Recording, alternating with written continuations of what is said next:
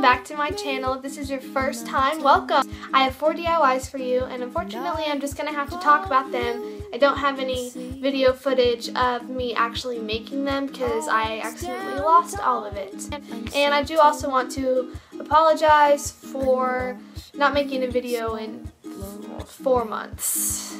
Yeah. So, without further ado, let's get started. The first DIY is a personalized iPhone charger.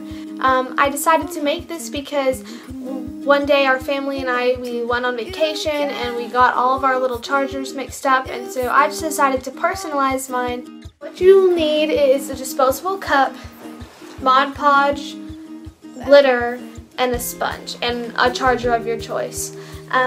Then what you want to do is, in a solo cup or whatever disposable dish you use, you want to mix equal parts of Mod Podge and glitter.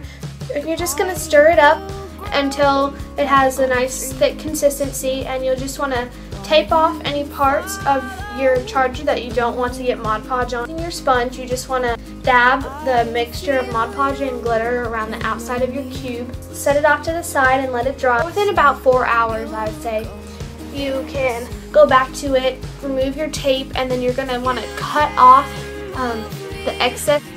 For the next project, you'll need a couple mirrors, and you're just going to sand them and paint them and hang them on your wall.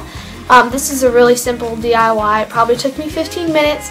You just hang them on your wall, and you can hang whatever you want around the inside. I chose to hang necklaces on mine, and it's just an easy way to display them and make kind of an art piece, but with things that you use every day. The next project is a scarf, and this one was a little tricky to figure out, but I really like the end product. So what you need is a white scarf. White works best because of what we're doing with it, and you're just going to want to lay it out on the ground and take a black Sharpie marker, and you're just going to write in cursive or print. You can just pretty much draw any design or quote that you want on there, and then you will throw it in the dryer for about 15 minutes to set the ink, and when you're done, you have a really cute personalized scarf. The final DIY, you will need a mason jar, hot glue, and again you'll need some paint. What you'll do is you'll take your mason jar, and with the hot glue you will write letters or a design or a pattern, and then you'll wait for it to harden. Once it hardens, you can take acrylic paint, which is what works best, and paint over the letters and over the entire jar to give it this really neat, vintage, kind of worn down mason jar look. And I chose to put brightly colored flowers in mine to contrast the neutral color of the actual vase itself.